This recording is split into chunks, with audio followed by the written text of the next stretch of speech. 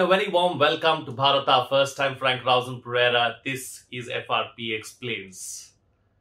Anish Kapoor. Who is he?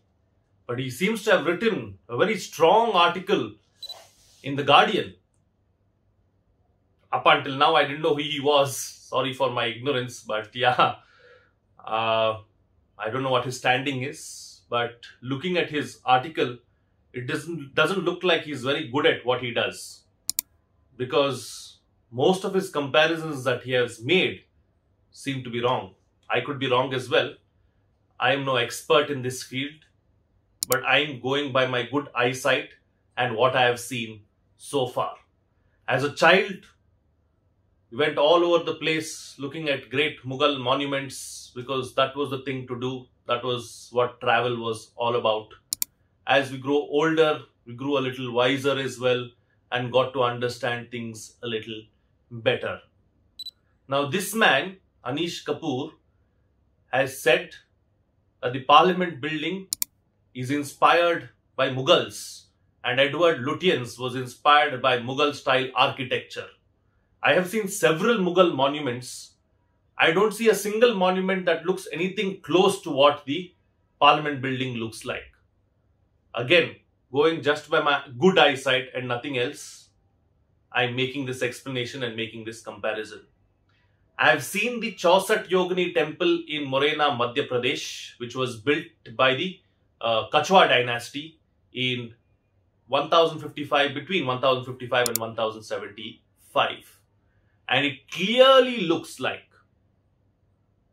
the Parliament building was inspired by this small little shrine on top of a hill 40 kilometers away from Gwalior, Madhya Pradesh. For those of you who haven't seen it and do not know about it, here's a closer look at the Chausath Yogini Temple that sits atop a single hill which is 100 feet in height. An inscription found in 1373, I think, talks about how this particular temple was built by a Kachwa king in between 10,055 and 10,075.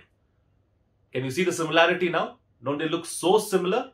The Parliament building and the Chausath Yogini Temple. So isn't it safe to assume that the Parliament building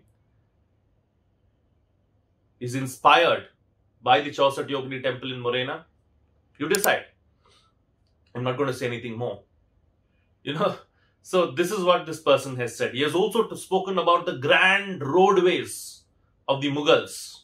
Let's take the grandest structure of the Mughals in India, the Taj Mahal. It's a wonderful structure. It's a beautiful structure. It's a grand structure. There is no doubt about it. Where are the grand roadways but?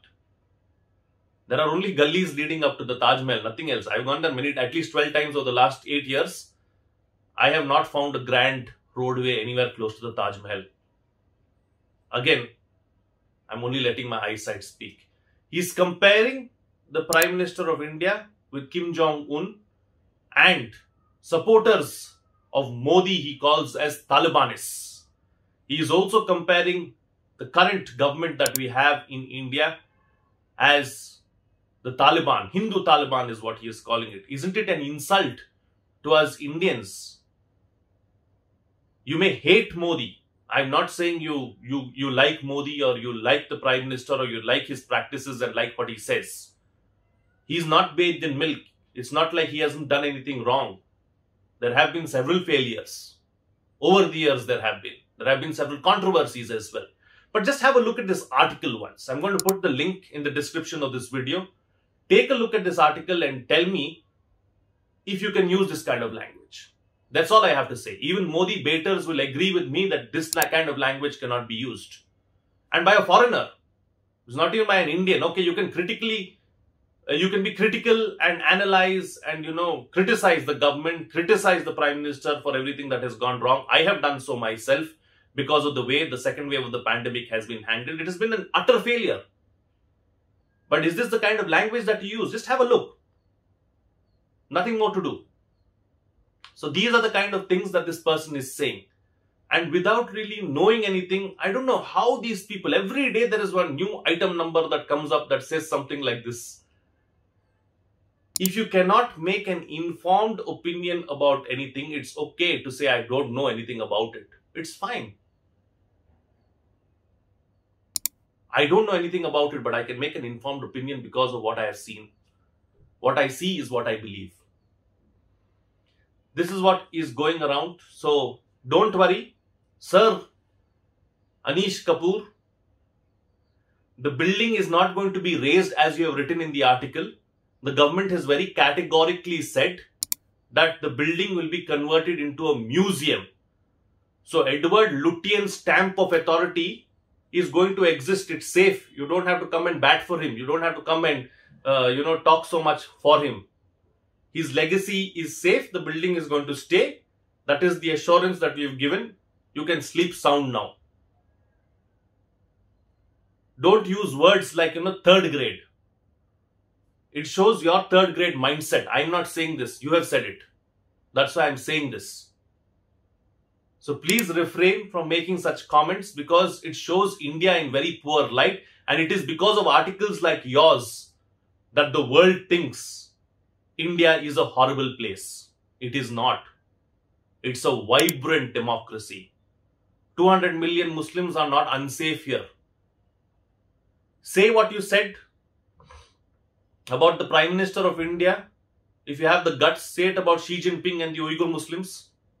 Say something about the Arab leaders. Let's see what happens to you.